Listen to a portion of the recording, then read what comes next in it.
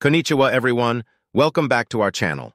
Today, we're diving deep into the land of the rising sun, exploring an intricate and often misunderstood element of its history and culture, the Yakuza. Before we start, don't forget to like, share, and subscribe for more enlightening content. Now let's dive in. Part 1. What is the Yakuza? The Yakuza is not just a criminal organization.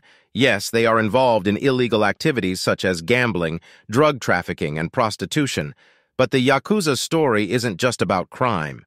They are deeply rooted in Japanese society and history.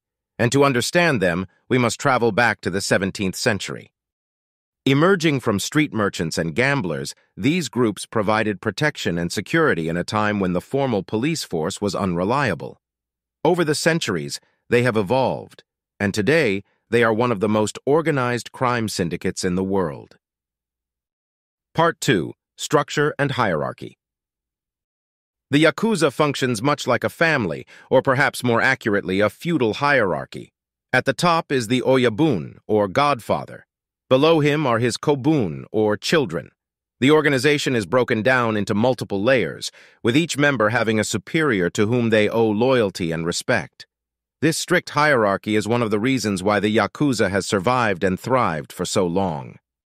Part 3. Rituals and Customs. The Yakuza are known for their strict rituals and customs. Let's take a look at a few. Firstly, there's Irezumi, the traditional art of Yakuza tattooing. These full-body tattoos, often hidden under clothes, are a powerful symbol of commitment and loyalty to the group. Then there's Yubitsume, or finger shortening.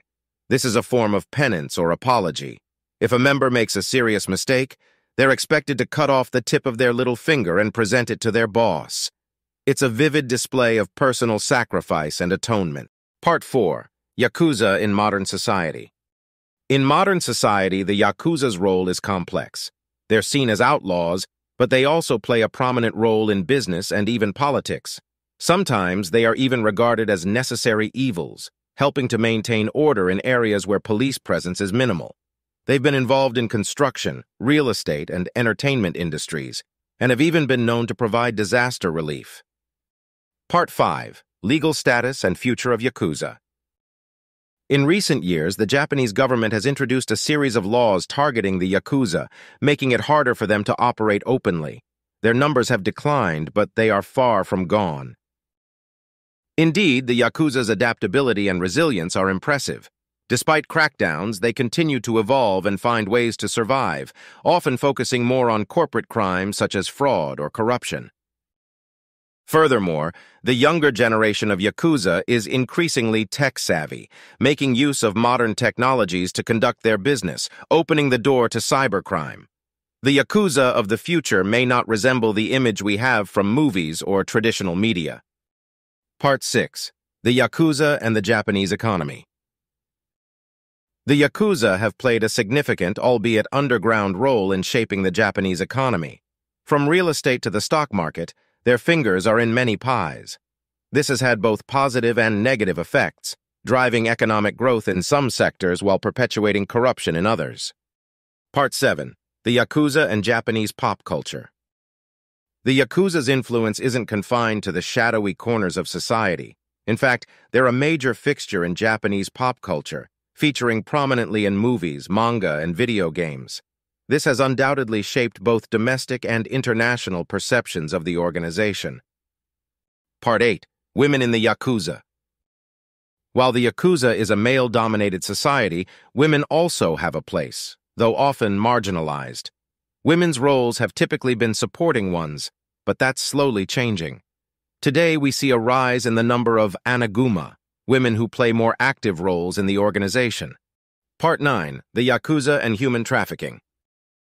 An uglier side of the Yakuza's activities is their involvement in human trafficking, often forcing women into sex work.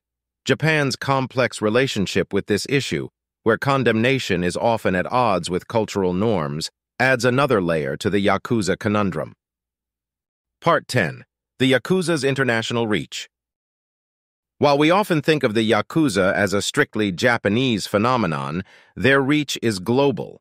They have connections with other criminal organizations worldwide, from the Italian mafia to the triads in Hong Kong.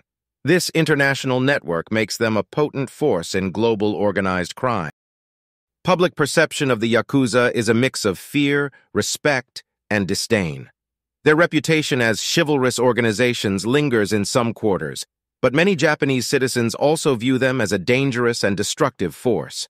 As societal attitudes and government regulations evolve, so too does the public's view of this notorious organization. And that wraps up our extended look at the Yakuza. From their historical roots to their modern incarnation, the Yakuza remain an enigma. Their future is uncertain, but their influence on Japanese society is indelible. If you enjoyed this deeper dive, don't forget to like, share, and subscribe. Until next time, sayonara.